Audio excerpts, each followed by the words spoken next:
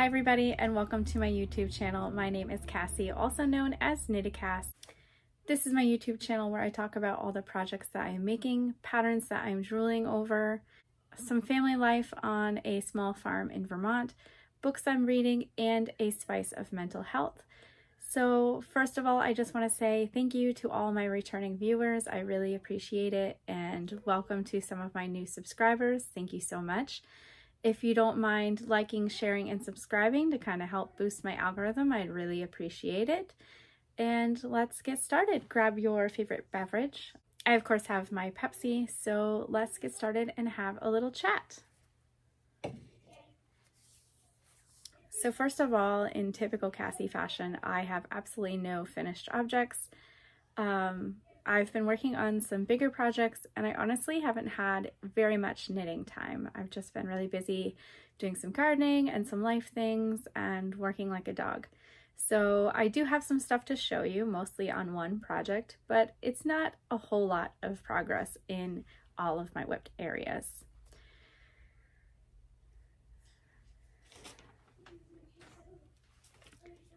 So for my first whip, it is in this beautiful basket that I got from Rhinebeck a few years ago. And it is one that you've been seeing for quite some time now. I do have some progress, but I don't think it's very much.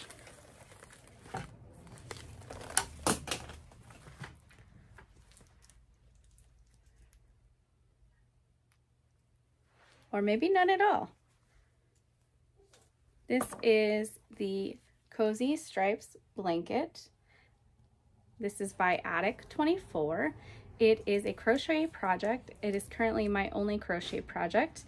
And it looks like I took this little love note, which was a progress keeper from the Corner of Craft. I was part of her monthly progress keepers or knit markers for about a year, but it was a few years ago, and this was February's.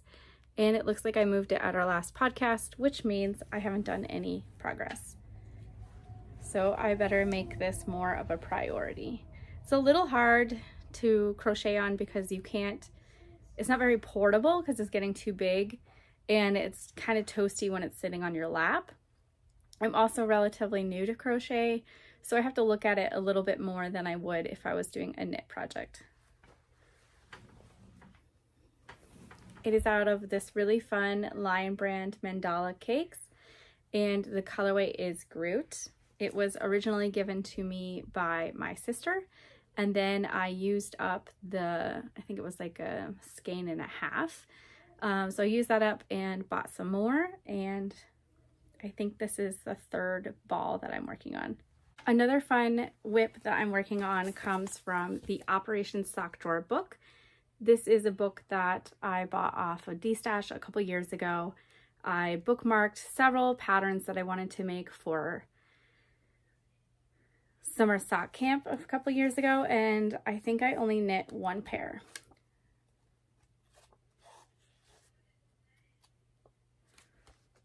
So I am currently knitting these pattern socks called Seidal by Cheryl Toy. And I've got a little glare here. They're really fun, super simple. You got some fun pattern at the top, and then it's a really simple pattern going down. I'm still working on the pattern that's just below the cuff. I've got it in this really cute bag by So Crazy Crafter.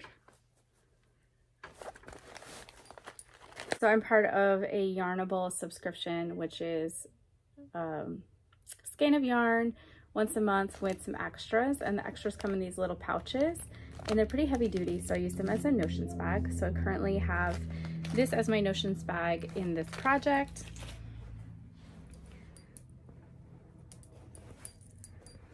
I am knitting this one on Magic Loop. I hardly ever use Magic Loop, but I just had like a really strong hankering to try some Magic Loop this summer.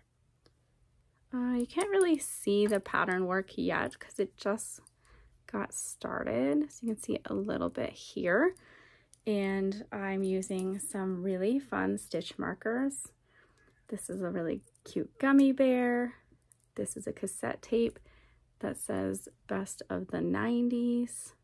and these are by Jamie Taylor. Her business is Crazy Chicken Lady Creations. You can find her on Etsy. So it also came with a die. Oops.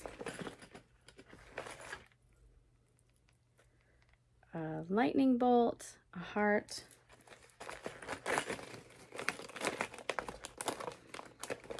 sorry about the noise, and a peace sign.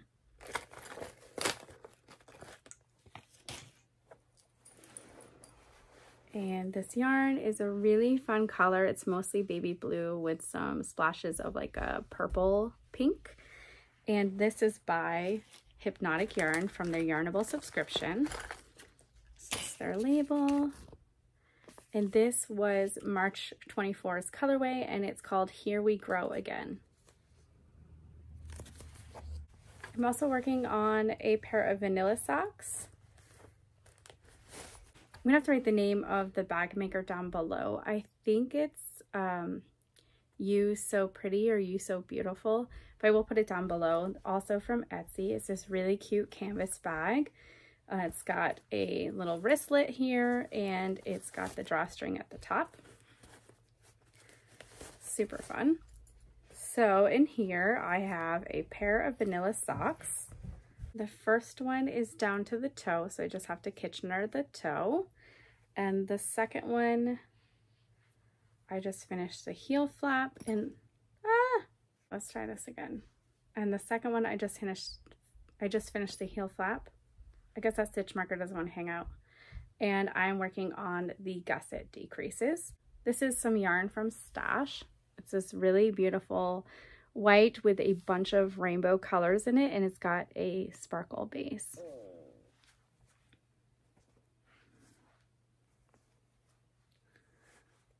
And the Progress Keeper that fell is this really cute sunflower. And I think this was gifted to me last year or the year before. And then I also was using this one, which I do not know the maker of. And this is a surfboard with a shark bite out of it that I bought a few years ago for Shark Week. Or for Sock Week. It is a play on Shark Week, but it is a make along by Knitty Natty. It is a challenge to knit one sock in 8 days. I'm also making an emotional support chicken, which is a pattern from the Knitting Tree LA. It's pretty popular. I think it's kind of calming down a little bit, but for a while everyone was making one. I'm using yarn from Stash, and I haven't made any progress, so I didn't bring it to show today, but maybe next time. Which brings me to the whip that I am the most excited to share. So this is the V-Back Tee, and this is by Jamie Hoffman. It has been on my list of patterns I've been drooling over for quite some time, and I'm hoping to get it done in enough time to wear it for this summer. So it's got the V here that you can kind of see. I am doing what she calls the lower yoke, and I didn't put a progress keeper. The last time I showed you was, I think, just past the collar, or maybe still on the collar. But I've made quite a bit of progress. I didn't bring anything to kind of put it on, but if I were to put the V in the front, I've got quite a good amount done. I'm almost to the sleeve separation. I have about ½ an inch before I do the sleeve separation, and then I think the next step is some short rows. This is yarn from Ruby and Roses. This is called Love and Roses. This is her ball band, Love and Roses. It is on soft rose base, 8515 superwash merino nylon, 437 yards. I did finish one of the skeins already, so I have at least 437 yards finished in here.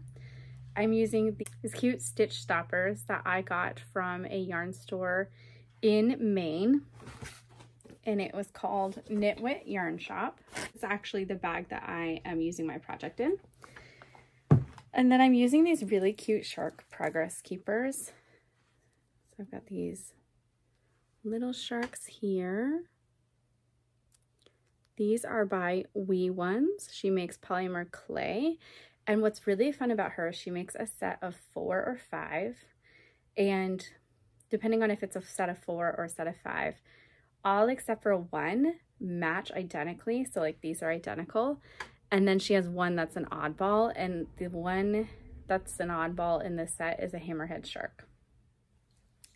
And then I also have my beginning of round marker is this really cute shark head that I got for Sock Week a few years ago.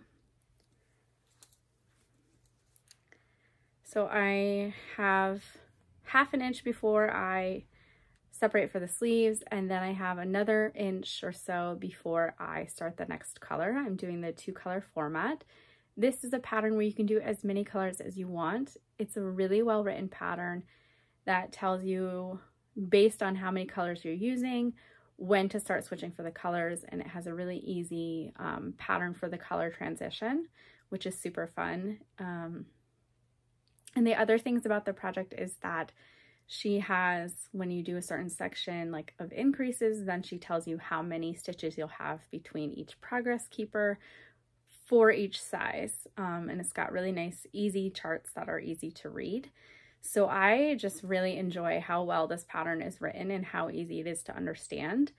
If you buy the pattern, it's a lot of pages and it looks really overwhelming, but it's just because she puts so much detail into how to customize it and the different sizes and the charts that say how many stitches between each marker.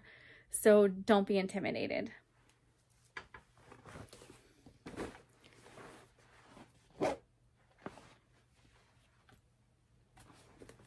So that's it for whips. So for the should have cast on already or a SCOA, I have the May and June dishcloth. It's already July. It's July 9th right now.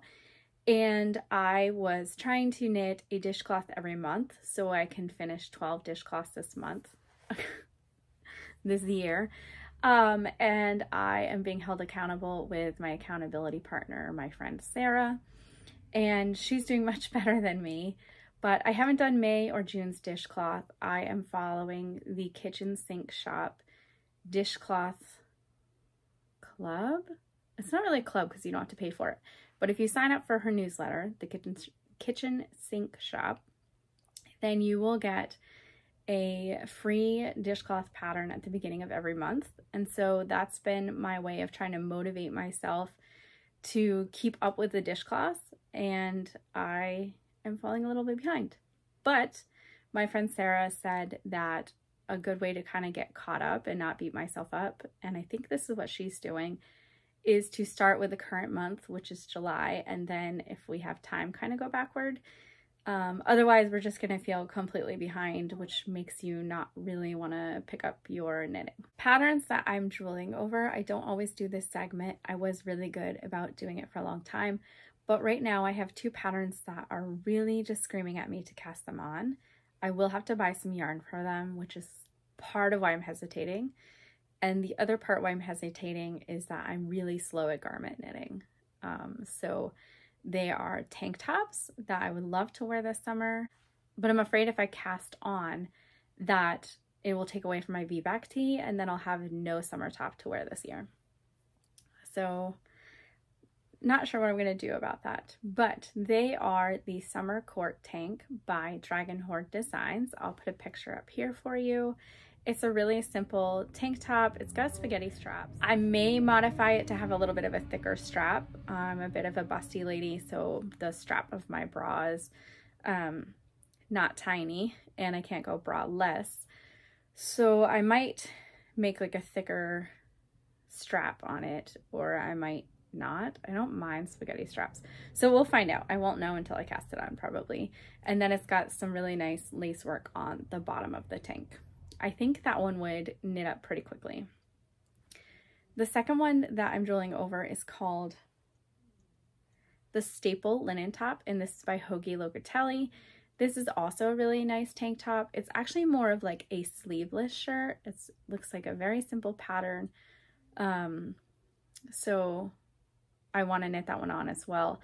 If I had to choose one, I'd prefer to do the staple linen top just because it's more of like a classy looking one. But if I wanted to finish one that I could finish really quick, I would choose the summer cork tank. Because it looks like in general it have less stitches because of the way that the top straps are. So we'll see. Family life. Well, we are just enjoying summer. We actually have a summer this year, fingers crossed. Last year in Vermont, we had like 100-year flood is what they called it. And it was just super devastating for a lot of people, a lot of land, a lot of farms, a lot of businesses. It's taken a while for Vermont to kind of come back. There are some areas that are still not finished. There's some businesses that have decided not to rebuild and fix and just kind of call it a loss, and some that are still rebuilding. And the flood started at the beginning of July last year, and we've had a little bit of some heavy rainstorms already, so a little nervous. But in general, it's been really warm, super toasty, and wicked summery.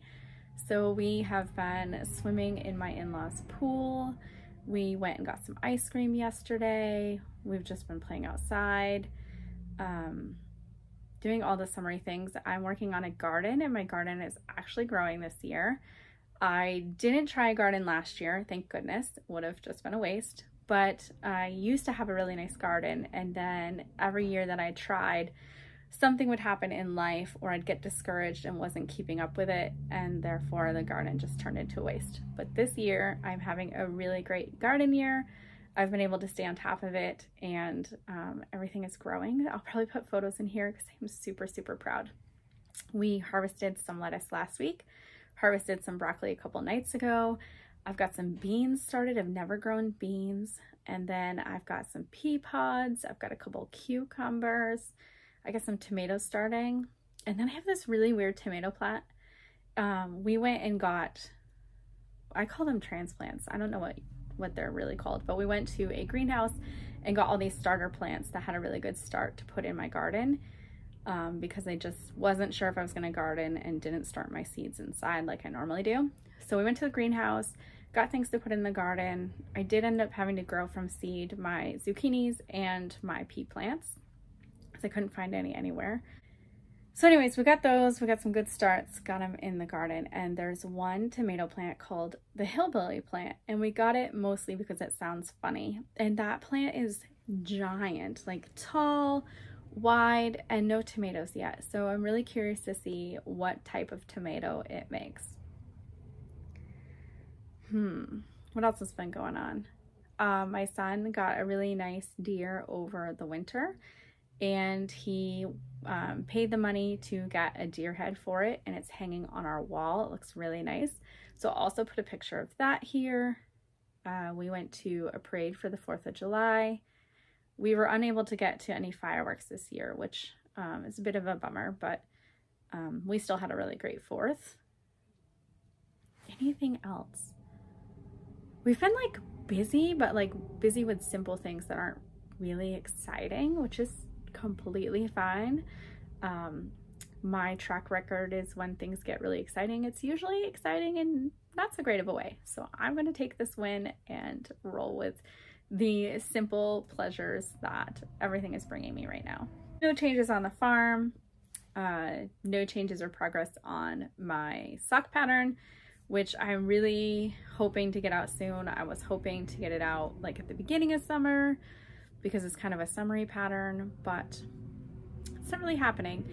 And perhaps if it's not really going to be ready for the summer, I might hang on to it and release it next summer, just so that the pattern can match like the season. Because I think for me, I'm very season oriented in my patterns, and I don't think I would want to knit a beach themed pattern, especially socks, like in the colder months. So we'll see what happens with that.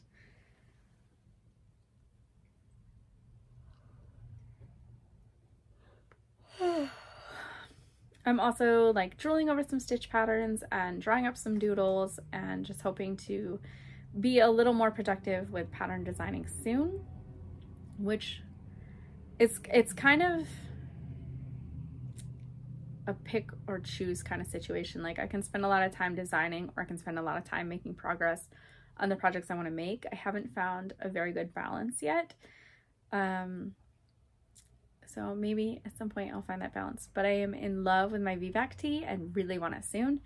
So I guarantee that's going to take priority. Since I have some more subscribers, last I checked, I was just shy of 200 again.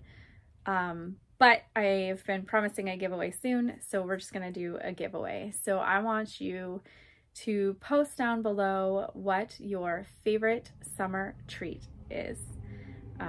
I get really excited about like watermelon and creamies, floats, you know, like a root beer float or even an orange float, and like we do some pasta salad. That's not a treat, but like summery foods. So let me know what your favorite summer treat is down below, and I will announce a winner on my next podcast. The prize will be a pattern of your choice from my patterns. All my patterns are sock patterns, and yeah, let me know.